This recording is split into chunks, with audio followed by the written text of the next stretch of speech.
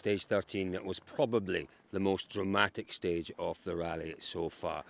Poor Esa-Pekka Lappi right at the end of the stage. It sounds as if he had a delaminating tyre.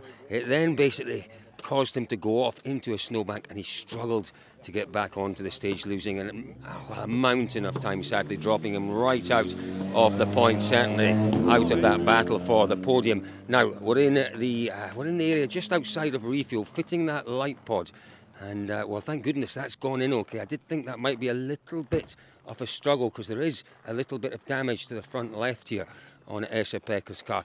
Have a look at this. They've had to change the front left. There's a new tyre on there. That is the one that caused them all the problems. Within sight of the flying finish for Esa-Pekka and for Yanni Fern. Really, you can see still quite a lot of snow where they had to dig it out. It was a mammoth effort from these two and the fans to dig them out of that snowbank. Just desperately, desperately sorry for Lappi. He was going so remarkably well. Let's wander around, and we're not getting their way at all, but they're changing over the tyres. We will, fingers crossed, get an explanation from Esa-Pekka, but look at all this snow. That's something else. Have a look at this as well, Elliot, without touching anything. They will, once they get the car up and once they get the wheels off. You see all that snow just under the wheel arch? That's all. There's always lots of snow when you finish the stage, particularly a 28-kilometre stage. But because they got stuck in that, that was like glue, that snowbank for them, wasn't it? It was holding them tight, and they just couldn't get out. They tried desperately hard. Eventually, with the help of spectators, a lot of work from Yanni and from Esa-Pekka, they did manage to get themselves out. So, thank goodness, a long stage, a long road section. It gives them plenty of time to get to the next stage on time. But listen, that'll be no consolation for these two. The disappointment is there. The disappointment is real. So we talked about a delaminating tyre. We'll keep reasonably well back here. But can we go on to the... Yeah, can you see that? So that two spare tyres underneath. That was the front right. Look, you can see what's happened. It stripped the top layer of rubber off. That top layer of rubber is what contains those studs. It is a completely bald tyre for Esa-Pekka Lappi. Goodness me. Goodness me. Now, we believe Craig Breen. Just come round this way. Craig Breen had the same problem. Look, they're just tying together. Again, you know, that front left delaminated. Lappi's was front right. Breen's was front left. Just tying together the front splitter with cable ties. Cable ties are a rally driver's best friend. There is no question about that. You can do just about anything with a good set of cable ties. But I'm sorry, Craig. I talk some. Did you say I'm talking such sense? Is that what you said? They are for sure. Apologies for Craig's flowery use of language there. But look at that. So really important for a number of reasons. You know, they've still got 27, 28 Ks to go today. If they can in some way repair that splitter, it'll give them a little bit of extra that they wouldn't get if it was completely missing. So let's take a look. Oh, there's exactly the same. Look at that. Look at that. Exactly the same as Esa-Pekka Lappi's tyre. There'll be questions asked for sure over that. But here we go. We'll let the boys, they're working hard. The boys here are working hard as well. We will, at some point, grab a very quick word with these two. Oh, Esa-Pekka Lappi, you worked so hard to get the car out. But tell us, what happened there? We've seen the tyre. What happened? Did that contribute to it? Yeah, it was at the second last straight, basically.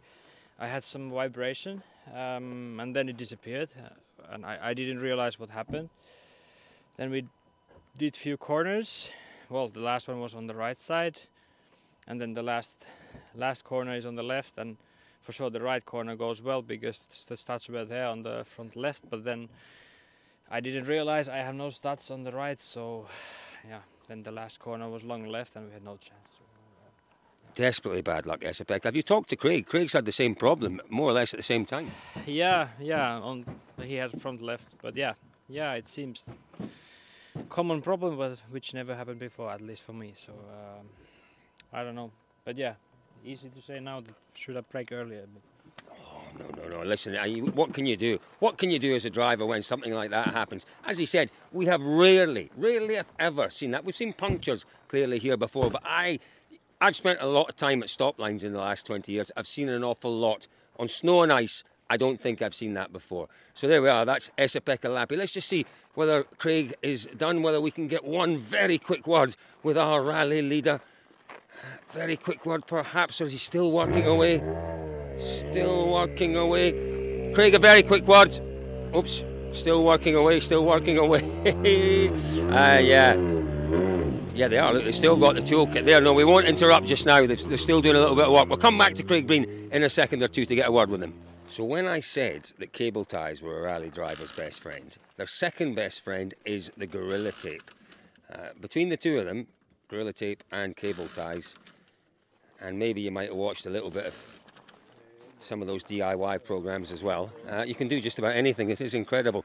There we are. As I say, plenty of time. You might wonder why it all looks so relaxed. Long stage, long road section means lots of time for our drivers and co-drivers to work on the car between stages.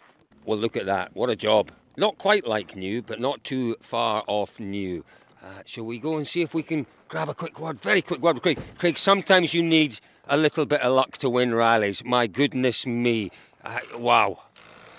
Yeah, disappointing in some respects because honestly I tried to manage it. I really tried to manage it all the way through the stage, and but yeah, look, it is what it is. At what point did you know that you had that delaminated tyre? Well, it's fairly clear, like it was a fairly big bang. It was literally flat in fifth gear, and then the whole thing about 3Ks from the end. So yeah, not so nice. That's remarkable that you lost so little time, 3Ks from the end. Take a brave man to steal it off me this weekend. Well done, Craig Breen. Never. There we go. Yeah, never happened before. As we said earlier on, I don't remember it happening like that before. Certainly not twice with the same cars in the same stage at more or less the same point. So there we are, Craig Breen and James Fulton. Earlier on, we saw the luckless Esa-Pekka Lappi and Yanni Fern heading off to the next stage. Drama on stage 13. Half a second between our two fighting boys at the front. But what more can this rally throw up for us?